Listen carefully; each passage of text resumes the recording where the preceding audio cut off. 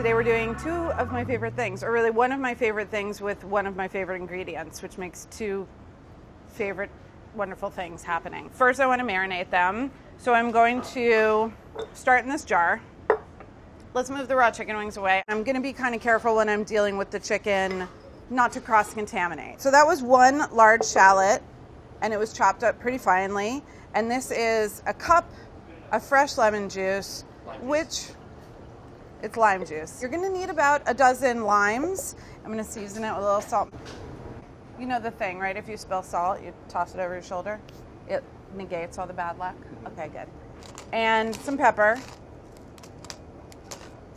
And what will happen while these things are sitting and hanging out together, the acidity of the lime juice will kind of go to work on the shallot. The flavor of the shallot will infuse into the lime juice. The lime juice will kind of cause the shallots to give up a lot of their liquid and soften, and basically together they will create a new flavor.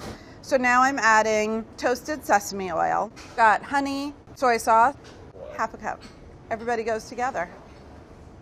So if you were making this in a bowl, you just like whisk it to combine.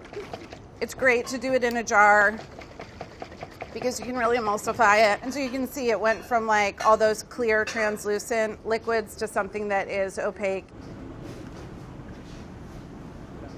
All right, I salted, peppered these chicken wings, which is a tip that I really like. I just feel like you need to get the seasoning directly onto that food. Another thing you may observe as I'm seasoning these wings is that these have the drumette and the flat.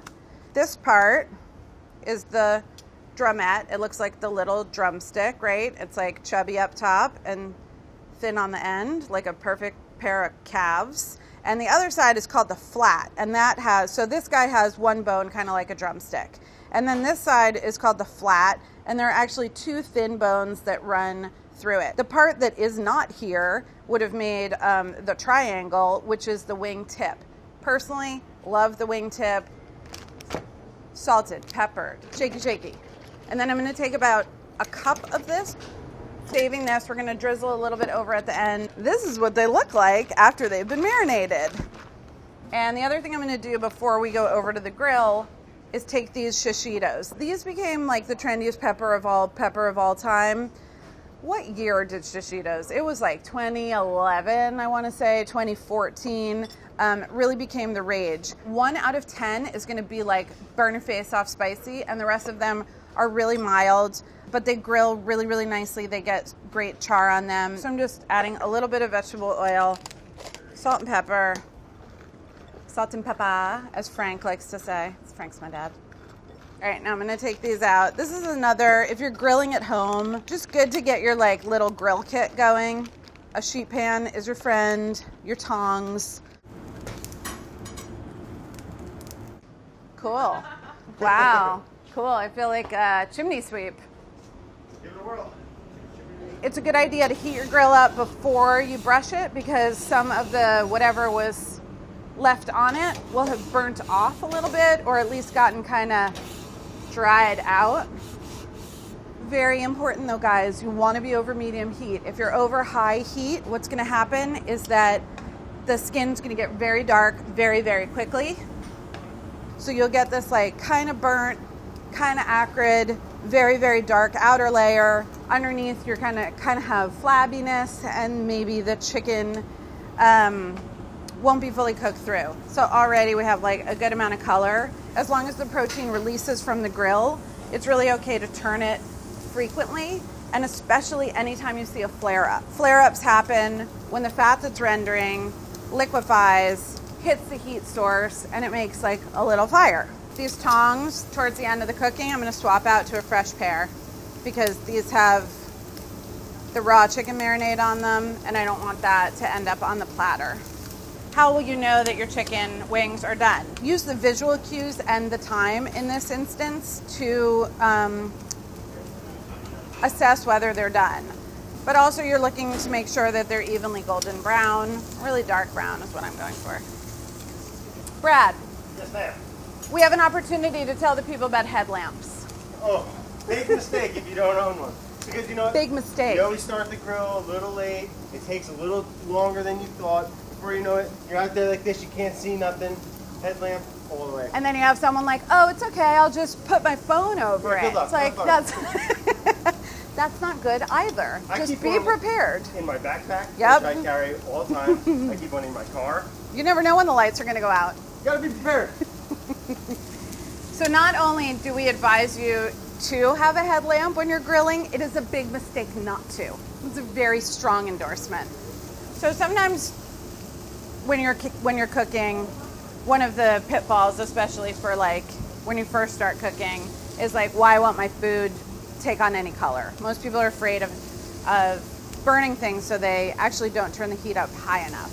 When you're cooking something that has a marinade, like this one does, that has a little bit of sugar, so sometimes honey, sometimes maple syrup, sometimes it's just sugar, you don't have to worry about that at all. What you have to be thinking about is like, you know you're gonna get good color, but how can you control the rate at which the protein takes on the color so that it cooks through?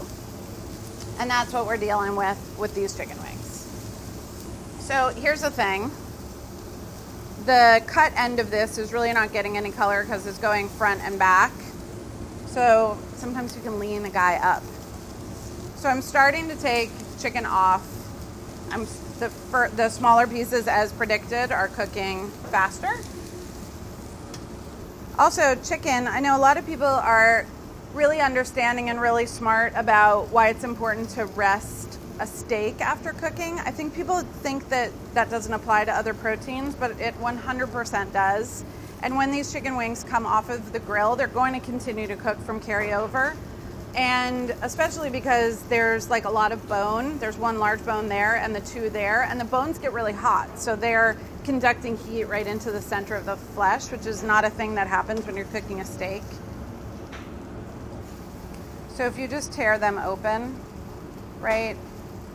I mean, I can just tell that meat is totally cooked. I'm gonna go fresh tongs, everybody.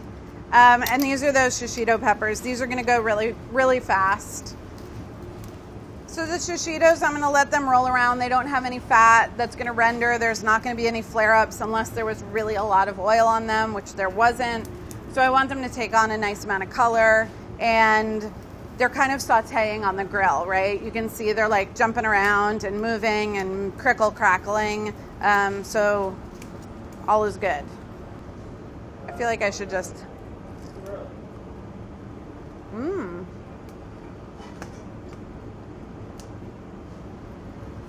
They need a little more salt. And if you salt stuff right when it comes off the grill, kind of give it an opportunity to mingle with the juices that are resting and actually get salted all the way through. And do a little more. Look, they're whistling.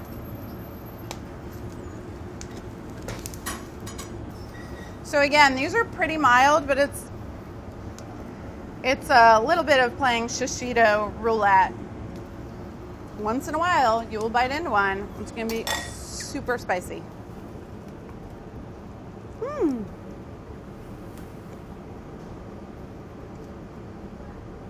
Can definitely taste the lime juice.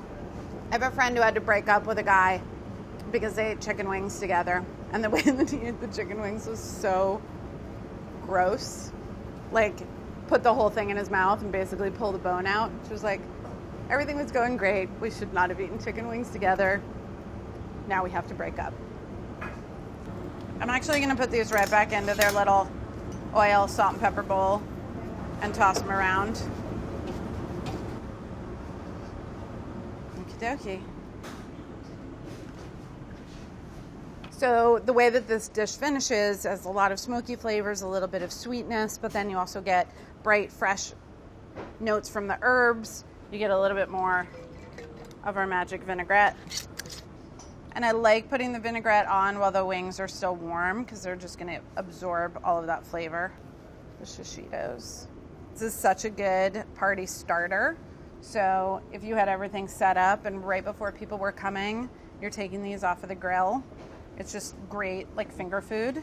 So this is a red Fresno. It should be medium spicy. The way that the peppers are falling onto the wings is like they're pretty here and there. So if you wanted to avoid them, you certainly could. And then this is a mix of mint. I think it's great to just do this at the last minute because they'll just have the most aroma. So not so much herbage that you can't see what's going on underneath, but just enough so that it looks fresh and delicious. Hey Siri, call Andrew Knowlton. Why? Why do I have to unlock my iPhone? Why? Oh, because there's 3 phone numbers. We have some chicken wings down here with your name on them. You too good for that? He was like, do you want me to come try them?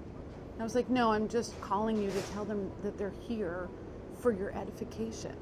Duh, of course I want you to come try them. You've been invited to come try them. Well, while we're waiting, I'll just transfer my leftover vinaigrette. You could do the exact same thing with any chicken parts, really.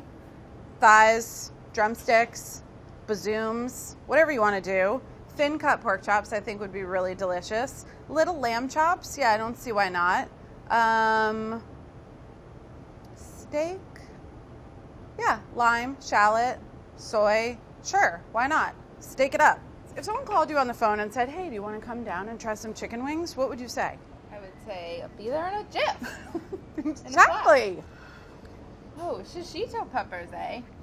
1 in 10 is going to knock your socks off, you know what I mean? Oh my god, I love a chicken wang. So if you had to choose between a flat and a drumette, like if it was like platters. I like flip-flop all the time. I don't know. I'm not like a I'm royalist. asking you to choose. Probably a drumette. Same. No, I'm a flat. You are. Flat, Always. all that skin. There's no like underbits that aren't getting action on the flat, you know? They're so What's in the demand. marinade? Great question. Lime juice, I could tell. quite a bit. You can really taste it. Yeah. A cup of lime juice. 12 limes, as it turns out. Well, Andrew, thank you so much for coming down. Was Andrew supposed to be here? It's a recipe that was created from a dish that he inspired. I love chicken wings, like I said at the beginning, and I love grilling, and I love the way that these grilled chicken wings with shishitos and sesame vinaigrette came out, and if no one else shows up, I'm going to eat the entire thing by myself. Come back anytime. I gotta go now. Next time you see Andrew, just let him know. They're pretty good. Literally, guy did not come down.